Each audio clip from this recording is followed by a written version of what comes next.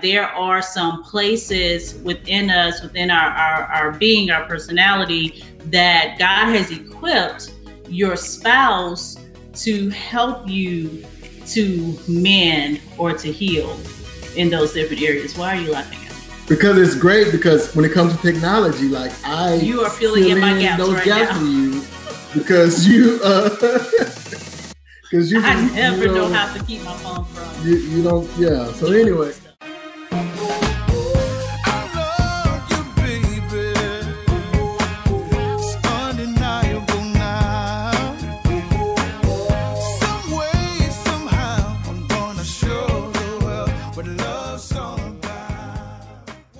This is Marriage Matters. This is a podcast where we talk about all things relationship.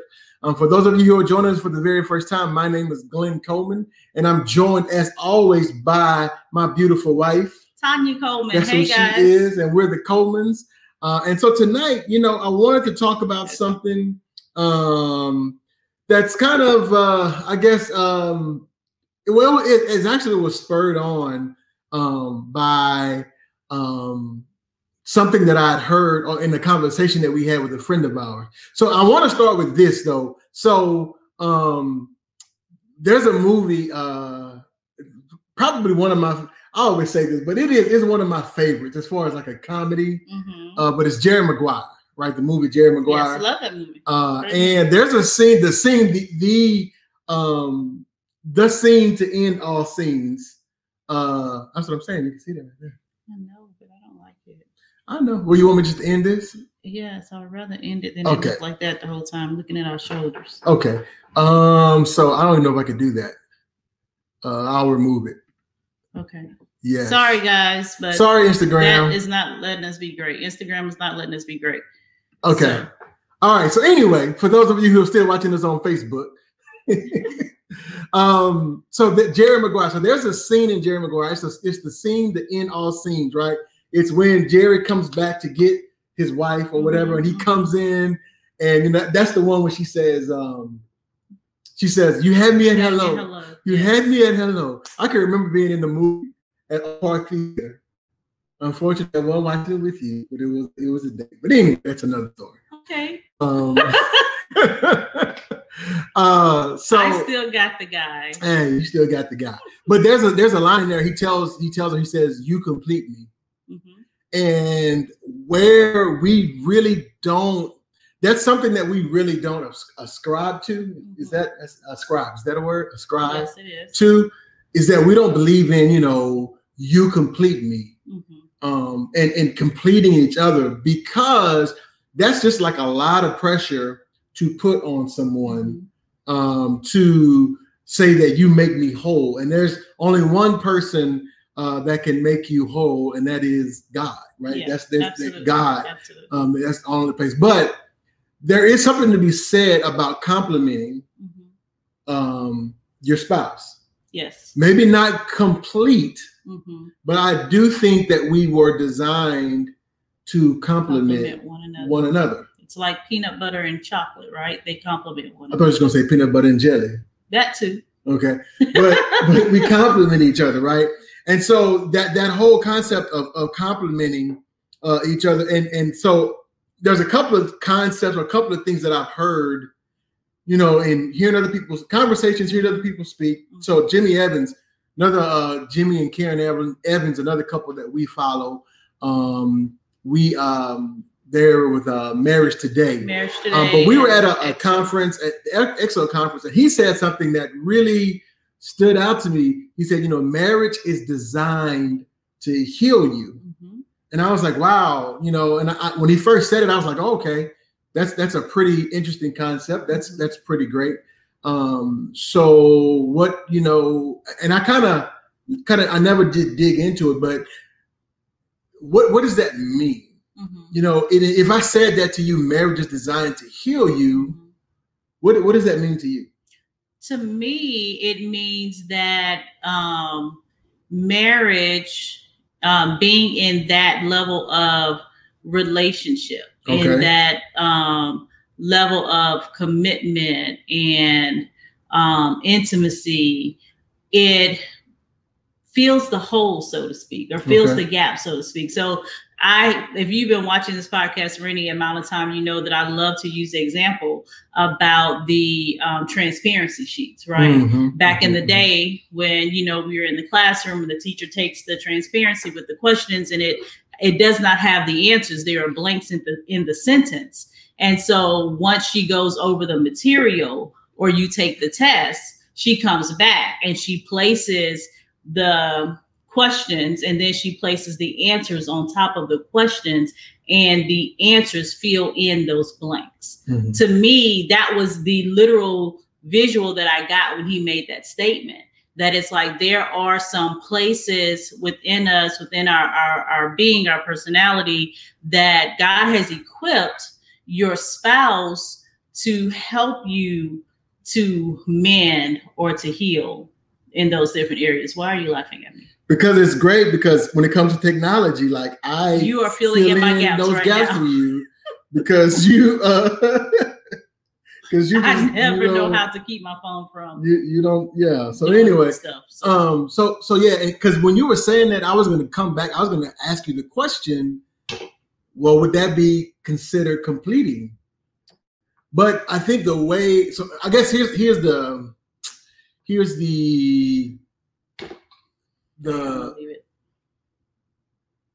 I don't know, the caveat, okay, if you will. That's the only word. That's your word. That's the only word I can think of.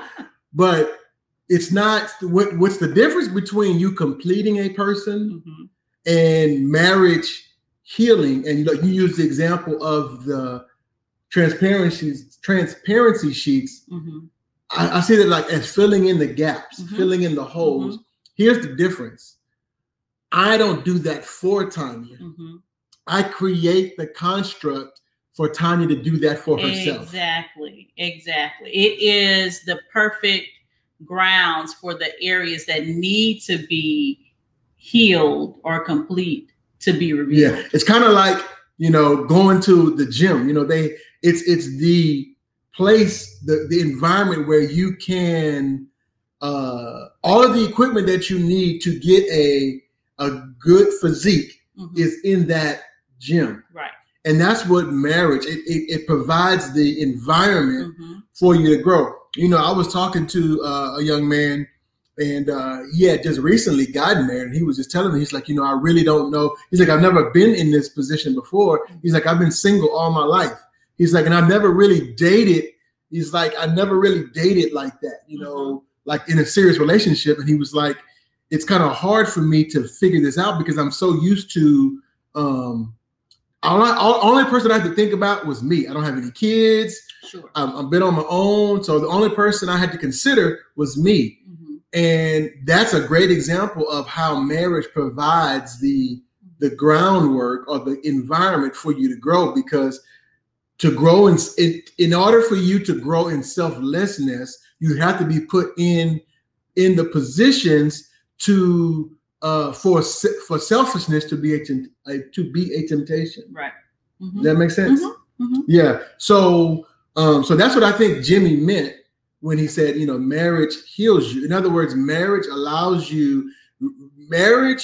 It will bring to you, or just being, if you're in a committed relationship, or just any relationship, really, because even I find, we talk about our kids a lot on this show, but my kids bring some things to the surface in my character that nobody else can bring to the surface. I'm gonna pause right here and just talk about. Everybody talked about, there was the exchange between Kirk Franklin and his son. And everybody had their opinion about what Kirk. If for those of you who don't know, Kirk Franklin basically he cursed his son out, and his son recorded it and posted it to social media. And my take on this is, I'm not saying that what he said was right, but what I am saying is I understand the situation. And I understand that, like, your kids can press your buttons like nobody else can. And so I'm not saying that, he should have, but I understand why. I'll just put it that way. But my point is that, again, and Kirk mentioned it. He said, we're in therapy, and he's like, I'm still growing. And that it just brings that to the surface and says, that's something that I need to work on. Right. And so that's what being in a relationship is all about. And every relationship in your life is designed to teach you something. And I truly believe that you can't go to the next level in that relationship until you've learned what you need to learn at this level. Let me put on my preacher hat. Amen. I feel the word of the Lord. Come on, but no, it's like some of you have not gotten to the next level in your life is because, or in those relationships, whether that I'm thinking of your work relationship, maybe with you and your manager or you and this company. Maybe the reason why you hadn't got to the next level is because you hadn't learned what you needed to learn on this level. You know, it's like, you got to pass the 4th grade to get to the 5th grade, right? And so that's what I believe what marriage does for us is it brings those things to the surface. So that's what when we say it heals us, that's what it's doing. It's allowing us to work on the areas where we're lacking. Yeah, it's like a sifter. If you cook, if you bake, and I was taught when I was learning to bake that you sift the flour and you sift, all of the rising agents and the salt and things that you put in the flour. You sift that so that what's left is light and fluffy and pure, and all of the hard particles and things, impurities are left in the sifter. And so that's what a close relationship like marriage does for our hearts, is it sifts us. If I am only in communion with myself, if I'm only in relationship with myself or me and God, at home, and, because your coworkers and schoolmates, family members who you don't live with, those relationships are different. The way that we handle, contention and things in those relationships is going to be much different from the people that we are literally doing life with, from our spouse. And so if I am a single person and I'm living alone, a lot of those things that come out in marriage, they have no way of being exposed, rather it be selfishness or, my lack of controlling my spending, or, whatever it is, those things, nobody's there to call it out. You know what I'm saying? And so in marriage, it is the perfect opportunity for those things to be brought to the surface. And that's why it is a sacrifice to be married. It is a sacrifice to live as one with another person, because there are things about us that are going to be brought to the surface. The issue is that oftentimes we don't focus on what's happening inside of me. We focus on our spouse, and so we're looking at what they're doing wrong, and that, he hurt my feelings, or how he spoke to me, or how he behaved. And we're not looking at what's my part in all of this, or even, what is it that is causing him to present himself or show up the way that he's showing up to me? What's my part in that? It's not just one of us that's having the issue here. We're now married, so we're now a team. We are one now in spirit. We are now one, but we are working toward manifesting, operating in oneness. If that makes sense. Yeah, I'm glad you kept going. I just that when you said that, I want to get something down there. Okay. But so yeah, that's absolutely right. So that kind of brings me to my next point. The next conversation that kind of brought all this together for me was we were having a conversation with one of our friends, Mark Dunwah, over at the kitchen table. Shout out to Kitchen Table. Hey, TKT. But we were talking about marriage and relationships. And he said something I can't remember what he said verbatim, but he said something to the point of that the thing that frustrates you the most about your spouse may be the area that you need to grow in. And he said that your spouse is the perfect person to help you to grow in those areas. So he was saying that it's like, here's the way I took it. It's like, whenever there's something that frustrates you about your spouse, and I mean, we're not talking about abuse or nothing like that. We're not talking about somebody having an affair. yes, of course, that should frustrate you. Sure. I'm talking about like the little things that, or not just the little things, but it's just the things that maybe the way you think differently, you process differently. But the way I interpreted what he said was, you have one of two choices when there's conflict in your marriage. Number one, you can grow, or you can be frustrated. And so it's up to you to choose how you're going to allow that to happen. And I know that, it's so, I'm not going to say it's easy when you're being frustrated, when you've told someone to do a thing, or ask someone to do something multiple times, and it's still not where you want it to be. And I'm trying to think of a better, we're going to get into some examples, some personal examples of ourselves. She didn't know this yet, but I'm going to throw some out there. No, it's this stuff we talked about already. I think, I don't know. Oh, no. I'm good. I'm ready. But so you have I know it's hard in that moment to say, you know what, I'm gonna grow from that. The tendency is when we're faced with what's the word I used? Contention. We don't take it we don't look at it as a compliment, a way to compliment. In other words, in the areas that I'm weak in, you're strong in, or areas that you don't have a problem with, I have a problem with, right?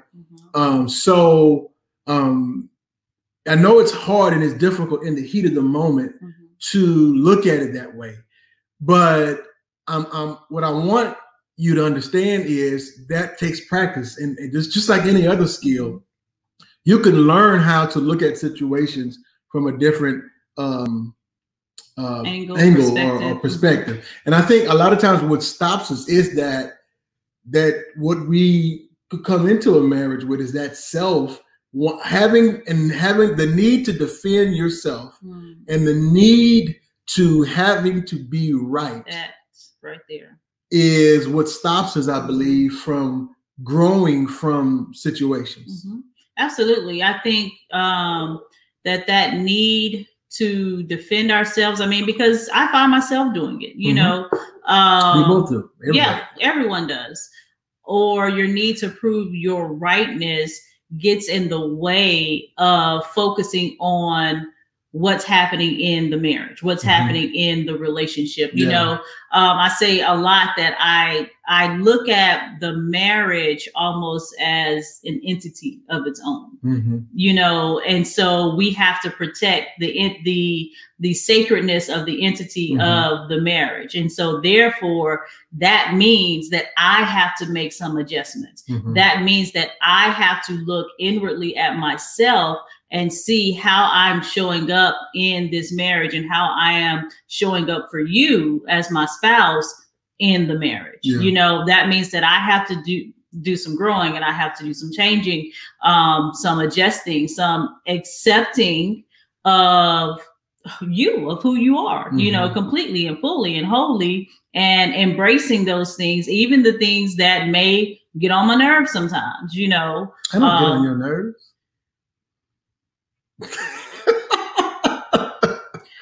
Even the things that may get on my nerves. Did I get on your nerves? Did I just get on your No, you did not get on my nerves there, but I'm like, okay, yeah, you know better. We have our moments. And I know that I get on yours too. So, but yeah.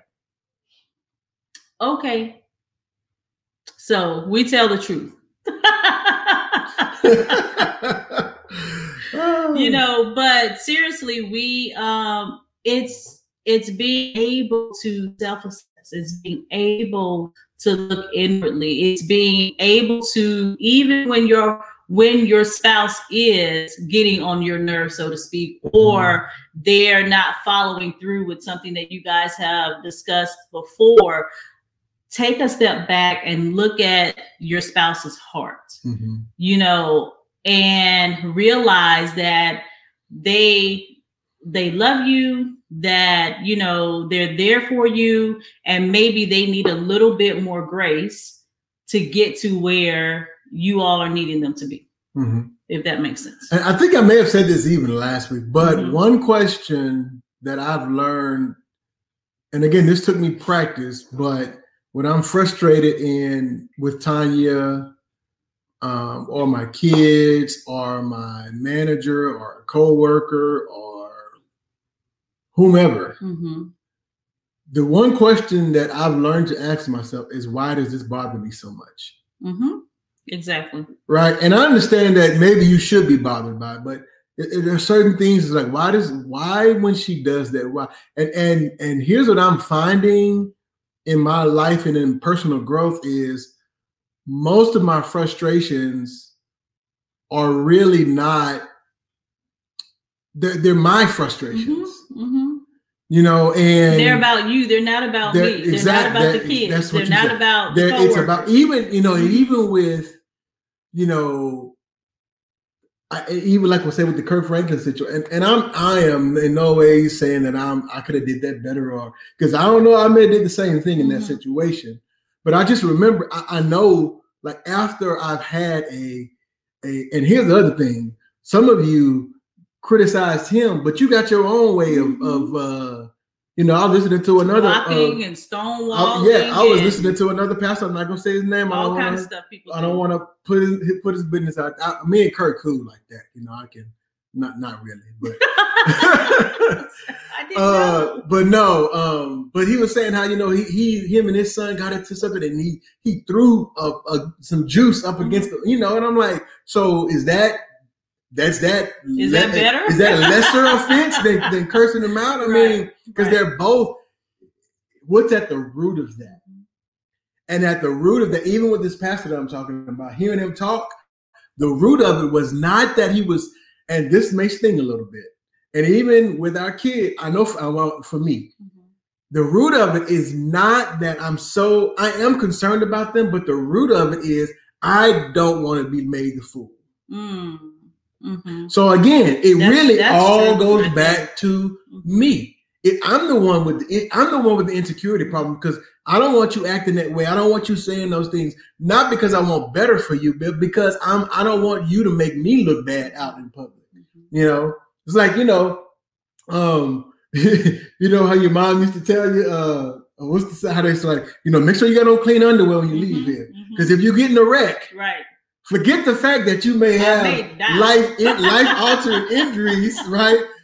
I don't want them to be saying, that's Lena Mayball right there with them dirty underwear. I'm like, and like I always say, if I get in the accident that bad, it don't matter. I could have had on clean underwear, but they may not be dirty after they may be dirty after the fact. But anyway, my point is, a lot of those frustrations have nothing to do with, she said yes. They have nothing to do with your spouse or the other person. It has everything to do with you. And even though, like I always say this, yes, you may have a right to be, fresh, and they are. Yeah, you have a right to feel how you feel. But my thing is like, do you like feeling that way? And living that way, how has that served you? Up until this point in your life, right? So I've learned to ask myself that question: why are you so angry about this? And so I'm learning to look within to really get to the root of why I'm feeling this way, why I'm thinking this way, and why does it frustrate me so much when she does, certain things. But at the end of the day, I learned that a lot of times it's me, it's not you, and I'm the one that needs to make the shift. Because, and here's the other thing, the thing about so much of this stuff, especially like the little nitpicky frustration things, we don't even voice that to our spouses sometimes. We just feel upset about it, or we don't like it. And so we never say, to them, I don't like when you use pine salt because I hate the smell of it. It reminds me of, Luckily, I don't use pine salt. No, that just came from nowhere. Okay. We do not have pine salt at all in our house because I don't like the smell of it. I thought you were venting. No, not at all. But, it's things like that, you keep buying, whatever kind of soap and I don't like it, or, you cook this and it's too spicy, but you never said anything, or you use my car, you bring it home and at a quarter of a tank. Why didn't you stop and fill it up? Now I have to fill it up tomorrow, you know, that kind of thing. Yeah. So are you gonna allow yourself to be complimented by your spouse? Complimented with an E. That's something I learned today. I didn't know that compliment with an E. I thought it was like when you say, "You're so pretty," that's a compliment. And then I compliment you. In other words, we work well together. But today I found out that compliment with an I is the one where you say, "You're so pretty." Thank you. And so, I mean, I learned something new just doing research for the show. Look at that. Look at God. Look at God. Education. But now the sad thing is, in every email and all the other stuff I've ever done all my life, I probably was spelling compliment wrong. Spell check probably helped you out, maybe. I don't know. I don't know. That's the part. So anyway, so one area, and we've talked about this before in the podcast that I want to kind of talk about, is our career differences. Okay. And how we approach our career, which kind of leads into how we approach money, how we approach dreaming, and all those type of things. So most of you, if you watch this show, we always talk about, you know, like how Tanya just has this. She's had what we said 5. We got 4 careers. 4. Not. She's trying to give me an extra. Not jobs, careers. Like totally different. Not some of them kind of went together, but they have all bled into one another. But she's switched careers. You know, and for me, I mean, I've had a couple of different careers, but it's like my whole outlook on life has been in the past that I want stability. And a lot of that is my personality. You know, I'm Enneagram 5, you know, so I like stability. I don't like, I can deal with change, but I don't like it. I don't like it. And some of that has to do with, you know, like I said, is my personality. Some of it has to do with my upbringing, and all of these things it's stuff that happens to us, and we don't even realize that it happens. You know, like we joked about this, is like I've lived in pretty much the same house growing up all my life. And we moved one time. And when we moved, we literally moved next door. That's literally to the house next door. Oh, Lord. Okay, so I'm laughing because my story is completely different. So for me, it's like I hate moving. You know, I was like, I don't want to move. I want to be. You know, I remember when we bought the house that we're in now. We're looking for this house, and I'm looking out, and all the house that we're looking for, I had all these check marks, and Tanya was like, "Babe, we don't have to live in this house for the rest of our life. So it doesn't have to, you know, meet." But in my mind, I'm like, this is the last house we're ever going to purchase. And I'm like that with vehicles. This is the last vehicle, you know. So, I mean, and those of you who know me, you know I will keep a vehicle until I can no longer keep it anymore. But again, that's my, I'm stable. So Tanya, on the other hand, tell your side. Well, I come from a military background. My mom was in the military. She married. My stepdad was in the military. And so we moved often, you know, every year, 2 years, we were moving to a different state. Let me throw one more thing in there. Yes. Because when you said that, you said, like, my father worked for the same company for, I think, 30 something years till he retired. Right. So again, just kind of my story, my what we call that? My story. I forget now. Anyway, but I just wanted to throw that in there too. So we moved often due to the military, and even after no longer being a military family, my mom still moved, you know, quite a bit. And so I think I shared this before, that before I graduated high school, when I look at kindergarten to 12th grade, I went to 13 different schools. That's a lot for any person. And of course it had its sacrifices, you know, as far as the stability of friendships and academics and all of those different things. But there were also some great benefits. I did have some really great experiences traveling and living in different states among different cultures and things like that. So there were some benefits to that. But what I've learned in my later adult life is that I don't have issue with change. You know, like you said, you know, now I do want stability, but my stability that I'm talking about is more of stability within my marriage, stability within my family. But I'm okay with making a move as far as where we live, or obviously changing different careers or what have you.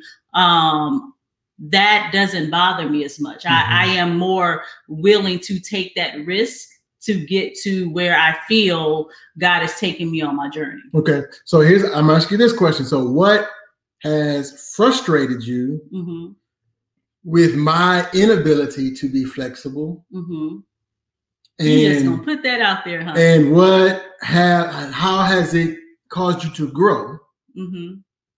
Okay.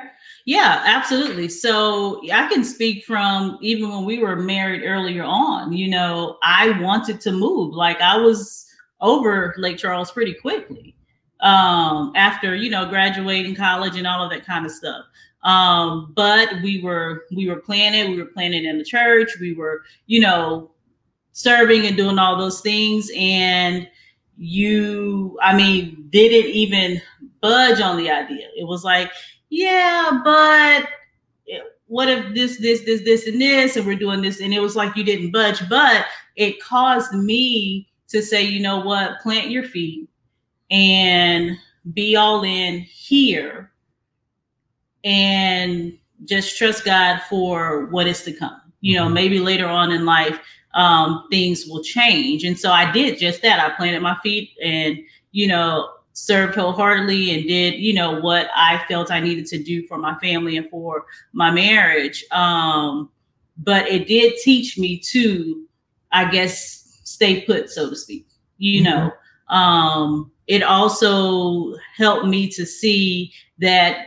everyone hasn't had the same experience as you, but I could benefit from watching how committed you are and were to your family and to this area of the world, so to speak, and what you were doing here. And so I can see the benefits of that. And actually becoming a part of your family has taught me, you know, to really value that more. But because we move so much, those tight, close-knit relationships, you know, that I see with your family members, we don't necessarily have. Like we can literally go for years without seeing, you know, family members, you know. And so I've learned and value a lot of that, you know, from being married to you for almost 20 years. Yeah. So, and I want to say this too, we're not saying either one is right or wrong. Right.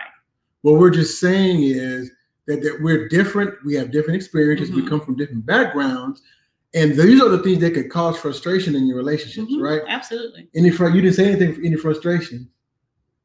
Oh, I didn't say any frustrations. Oh, well, I don't know. Maybe there's not. You know, I don't know. No, there. I mean, if I'm honest, there has been some frustrations where, you know, I have felt like you were unwilling to change or either even consider anything outside of the world that we know right now. You know, or at that time. And that there are so many opportunities, you know, out there that, you know, we can offer to our kids and, you know, to ourselves and all of these different things. So there have been moments of frustration, but I love you more than the thought of the adventure or whatever that is somewhere else, or the experiences. And so, like I said, you know, if it's God's plan or if it's Glenn's plan, you know, I'm in it with you. I will follow you wherever, or stay put wherever. So I guess for me on my side, you know, I'll start, you know, again with maybe the frustrations that, again, knowing how I grew, like I said, you know, my father working for the same company year after year, building a financial stability, if you will, at that company, having a pension, 401k. And these are all things that my father talked to me a lot about, building that. And, I have another one. I'll let you finish. And sometimes I felt like just when I thought it's like, okay, I can kind of relax and it's like, okay, it's like, oh, I want to do this now. I'm like, okay, all right. But I'm gonna hold it down. And sometimes I think it caused me to be even more want to be more secure, if that makes sense. So I guess that's some of the frustration that I've experienced is like, when I think we're like I said, things, especially like financially, okay, whew, right, we're good, we're leveling off, and but then it's like, I want to do this, I want to go back to school, and I'm like, okay, all right, well, all right, so that's maybe the frustration, and maybe not getting to that so-called ideal family life, if you will. But the way it's caused me to grow is to realize that there's so much more to life, and to not to settle for just what's always been and what, if that worked for my dad, well, great, but that should be a foundation. In other words, my dad did that for me. Sure. My dad worked that way and my mom worked that way. So that way I could be, I don't have to do that. I can pursue my dreams. And that's why I think I tell our girls, I'm so adamant about, I want them to not be worried about, providing. I'm like, I want you to follow your passion. What are you passionate about? So I guess that's what it's caused me to grow. And it's also caused me to understand that my loyalties lie with my family. Oh, that's it. You're going where I was going. So that's what you taught me through that. Is like, I don't have to be loyal to a job. I don't have to be loyal to a career. I don't have to be, even in ministry. My loyalty should not be with a ministry. It should be to God and to my family. And the minute that I feel that in any of those areas where I'm no longer pleasing God or in the will of God, if you will, in that area or on my job or anywhere, then my loyalties don't lie with that company. Then my loyalties lie with my family. So if there is a better opportunity, whether that's better in financially, whether that's better in just a better city, if that's better opportunities, whatever it is, then I owe it to my family to make that move and make that decision. So that's one way I've grown. And again, this is just a great example of how we could have allowed those frustrations to hinder us, or to come to confrontation or contention, or we could say, you know what, let's grow. And I mean, you said something this morning, I was like, wow, that's pretty neat. How you talked about restricting, and you was like, I don't like to be restricted. And you're like, I don't even like that on my job. When people start trying to, hold me, it's frustrating to me. I can't be creative. Yeah. And he's like, I don't like that, and I'm like, hold me to the standard, hold me, because that's just my personality, So, but again, being that, and again, I'm not saying that we've never let those frustrations come out at each other, or we've never spoken negatively to each other. But I think for the most part, we're learning how to we're allowing each other to be stretched by each other. Yeah.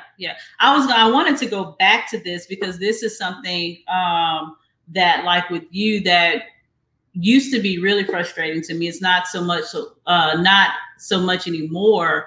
But I felt like, for a long time, when we were younger in marriage and younger in years, that you were super loyal to jobs and entities and people and things like that, you did not see your own value and your own worth. And like, I will often say to you, things that you would do for free. And I mean, working all wee hours of the night, you know, and I'm like, listen, there is, it should be a price, an invoice, because this is your talent, your gift, your skill, your energy, and all these different things. And so that was your, I guess, loyalties and wanting to be a good person and wanting to help, you know, which is a great, wonderful thing. However, there has to be a balance. And I know now you've realized that. Yeah. But I still, because even today we were talking, and when, you know, of course, when it came time to like the price, which I don't think we charge a lot. No, we don't charge a lot at all. But it's like when they was like, not what we should. How much? I was like, oh, I don't want to say it. I don't want to say it. I don't want to say it. Right. Let me just send you the paperwork. Just read it on the paper. I don't want to tell you how much. But that's still some areas that I'm working. And you caused me to grow in that area, to realize that I am valuable. And it's okay that I don't have to, it's okay for me to put a value to my services, because it is valuable. It is valuable. And you also taught me that people will use you as much as you allow them to. So that's, you know, now I know that we're not going to get into some other areas. Right. But so that was just something that I wanted to bring to the table. And now that we are older and have more life experiences, you know, I see how you have evolved and are evolving out of that, and recognizing your worth and your value, and learning to teach other people your worth and your value, whether that be on your job or things that you do outside of your job, you know, which is super important to me, because, you know, I've always seen you as this really talented, gifted, you know, smart person that can do almost anything. You place a task in front of Glenn and he'll get it done, you know, and you know, you deserve more than what I've seen you get in the past. So well, anyhow. So yeah, let me make sure I got all my so yeah, I think we hit all these points. So either compliment or contention. You have the choice when you are faced with things in your relationships, in your marriage, whatever that relationship is. You have a choice. You can either grow from it or you can be frustrated. And I just choose to grow. And if you get frustrated, it's okay. Because sometimes you just get triggered and you just, it happens. But always take the time to go back and reflect and think about, you know, why did that make me so angry? Right. You know, was it really worth, was that action or that circumstance really worth the response and the reaction that I gave to it? So that really helped me in our relationship, and hopefully, you know, from hearing this and hearing us talk about it, it'll help you. So with that being said, you got anything else? No, sir. So I want to thank everybody for joining us tonight, coming through and hanging out with us. We'll do this next week again. Well, I don't know if we'll be live next week. We're trying to go live more often, and like, sorry for all of the Instagram, which you probably not watching it, but we're trying to do more, you know, stuff like that. So figure that one out. Figure that out, going live on Instagram and Facebook and YouTube all at the same time. So just please share this for us. Share this out. The more people we can reach, the merrier. So that's it. We'll see you next week. This is Glenn and Tanya Coleman reminding you that your marriage matters. We'll see you next week.